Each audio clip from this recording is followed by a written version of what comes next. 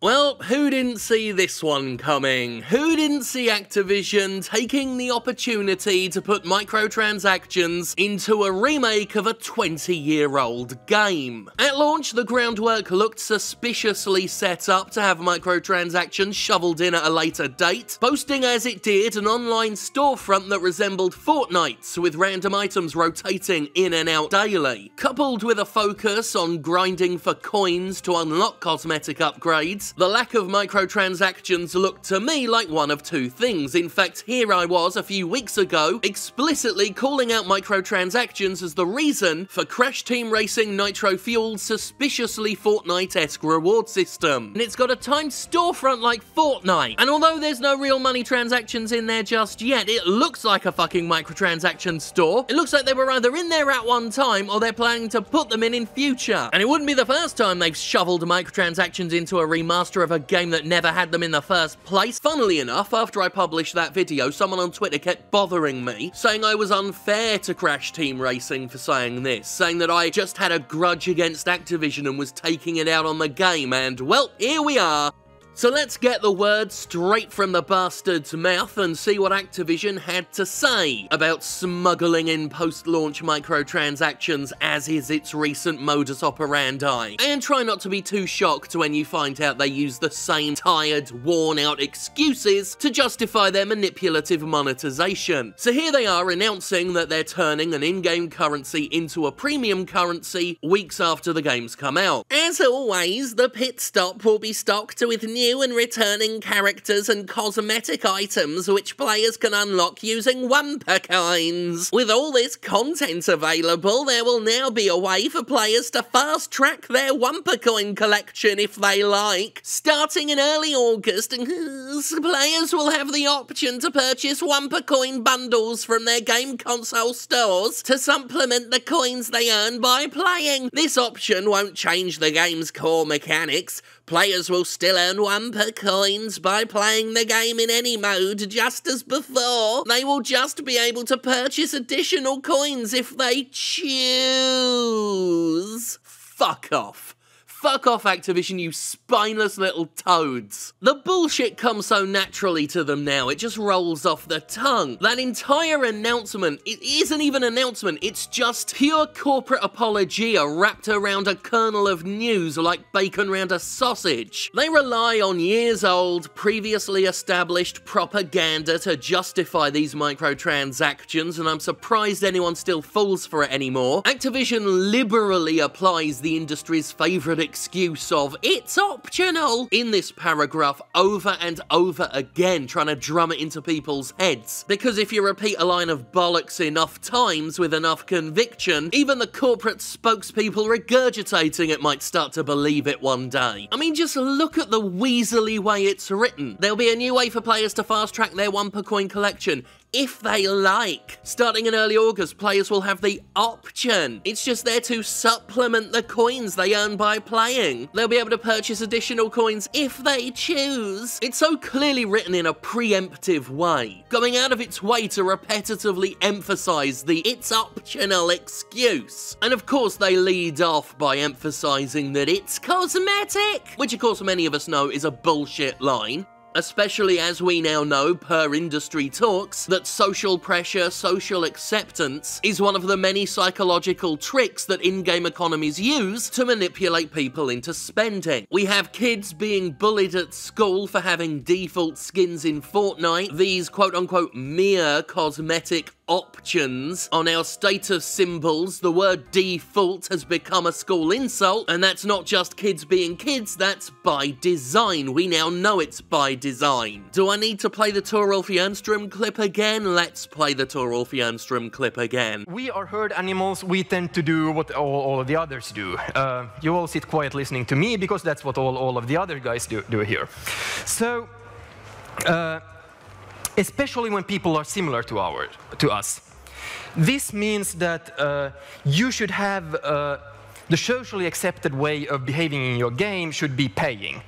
You want to tell people, for instance, when a clan member of theirs spend IAP money, you want the whole clan to know, because then that becomes the socially acceptable way of behaving. And that's why it's never optional. These microtransactions are never optional because none of us have the option to not have the microtransactions in there to begin with. These microtransactions are designed to prey on certain types of people. They are designed to manipulate people into spending money, whether it plays on their impatience, offering them a way to, as Activision itself says, fast-track their way to rewards, or it plays on people's vulnerability to social pressure, their susceptibility to a haves and have-nots economy, an economy that makes cosmetic microtransactions just as insidious, if not more so, than ones that offer in-game advantages. Cosmetic microtransactions are more subtle in that way. They don't offer blatant advantages, so they look more acceptable, so that allows them to more easily burrow their way into people's brains like some sort of tick. The temptation and the manipulation and the social pressure, that's not an option. I mean, it's no coincidence that Wolfenstein Youngblood gets cosmetic microtransactions at the same time it introduces co-op. You're suddenly paying real money to buy Nazi gold at the same time as you have other players to show your cosmetics off to. It's all part of the same racket. And if you want to sit there and say, well, it doesn't affect me,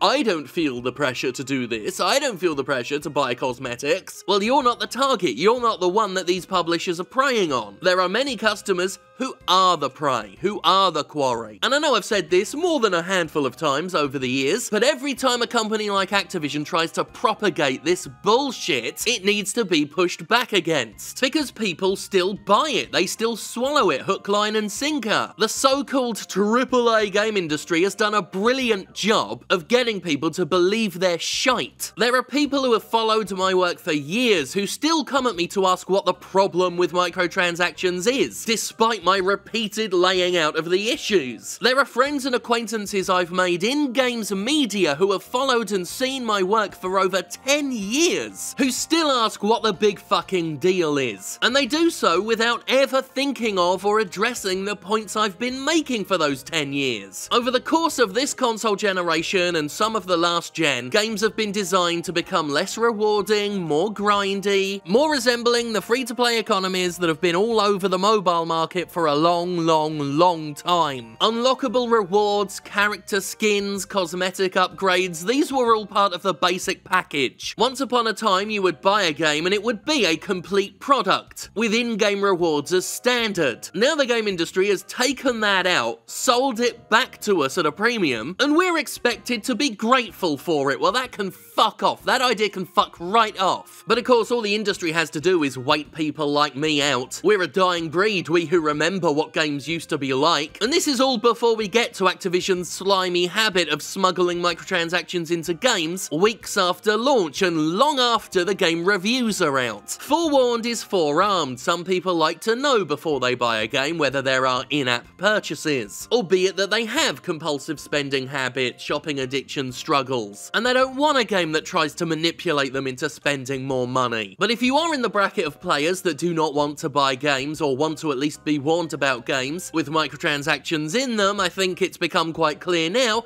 never trust Activision, even if it's a remaster, even if it's a remake of a 20-year-old game, because Activision keeps pulling that shit. I mean, Jesus Christ, Activision is the publisher that put out Modern Warfare Remastered, which wasn't even a remake, it was a remaster, and riddled that with microtransactions and loot boxes. Activision isn't the only publisher that's pulled this stunt. Electronic Arts has done it in the past before, and it's so frigging slimy. You will not be able to convince me that they don't put these microtransactions in long after the press has died down about the game, until loads of players are already invested in the game for nefarious reasons. I've got quite a few thoughts about these post-launch microtransactions, enough for a Jimquisition, and I think I'm going to do that on Monday. But Activision can fuck off in its cowardice in the meantime. And I do consider it cowardly. I don't think cowardice is the only reason they smuggle microtransactions in post-launch, but Activision did not have the spine to admit before now that microtransactions were coming to its remake of a 20-year-old game. And doesn't that feel like a special breed of desecration? Let us take games from yesteryear, from a time before microtransactions ruined everything, and then riddle them with the free-to-play economies that have no place in a game you've paid up storefront for. Microtransactions have no place in a game you have to pay to get.